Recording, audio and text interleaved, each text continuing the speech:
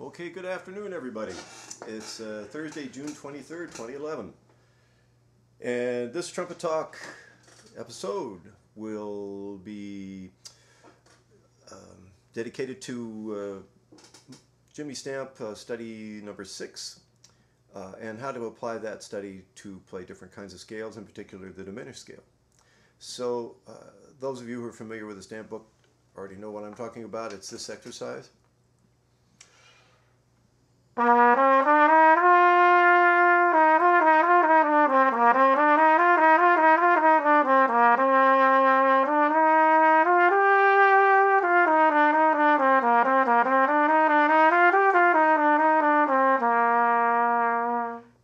So, beautiful little exercise, isn't it? And there's a lot more to those exercises than meets the eye. That's part of the beauty of those exercises.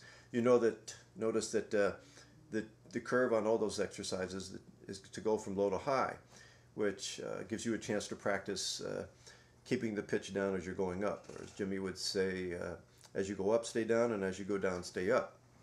But that's not, we'll talk about that more some other time perhaps. But for now, let's take that exercise and use it to learn a different scale. So instead of playing the scale that's written on the page, I would use it to practice my diminished scales.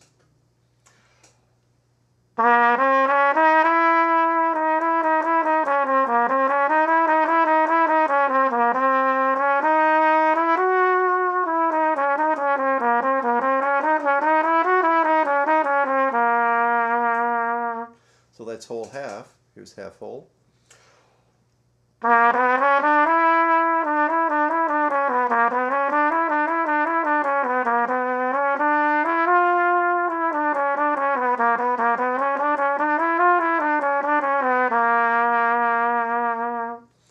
And keep going up by half step.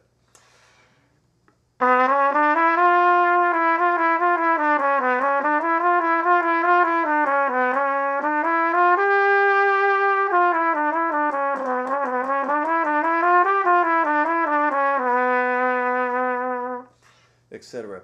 Then when you get to the other form of that study in number 6, it goes.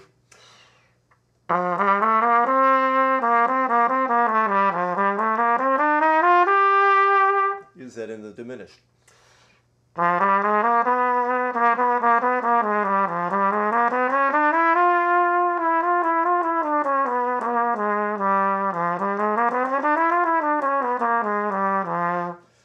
Something like that. And eventually you'll know your diminished scales great. And as you know, they come in handy for all kinds of things.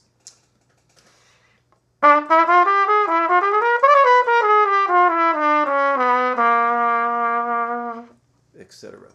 So practice those diminished scales and you won't regret it, as well as using the Jimmy Stamp exercises, in this case the exercise number 6. And maybe that's enough for today. We talked a little bit about the exercises from Jimmy Stamp book and the importance of learning your diminished scales.